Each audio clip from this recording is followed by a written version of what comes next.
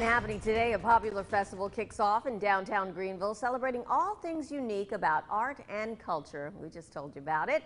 It's Artisphere. 7 News' Christine Scarpelli is live ahead of all the fun events. Good morning. Good morning. Oh, yeah.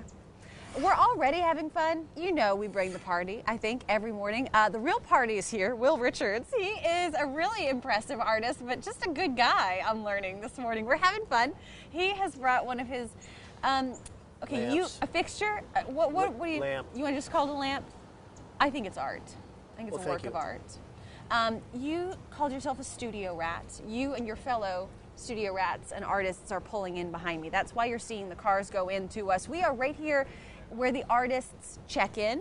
So Will, you already did that yesterday, correct? I'm all set up. You're all ready to go. And would you describe to us where your booth is? I'm down in the hollow by the waterfall, booth 41 next to the beer. First time next to the beer. Look for the beer. Falls Park, you got the bridge over there, so that's really exciting. That's what you're near. Would you pop this on for us and tell us exactly what you do? Because I want people to come and maybe buy some of these arts. Thank you. Okay, and this is beautiful. What is this material? This is raku-fired clay. Raku is a process where it's heated up to about 1900 degrees. I fire with propane, shut off the gas, put on my safety gear, gloves, go in with tongs, I'll pull the door out of the way, and I go in and I have about 7 pieces in that one load. It gets pulled out, it goes into burning leaves.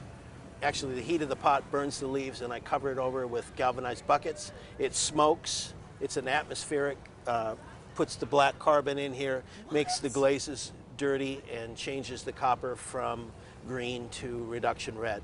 How many of these did you bring with you? 80-ish, maybe. Oh, wow. So people can go home with these, like, starting today.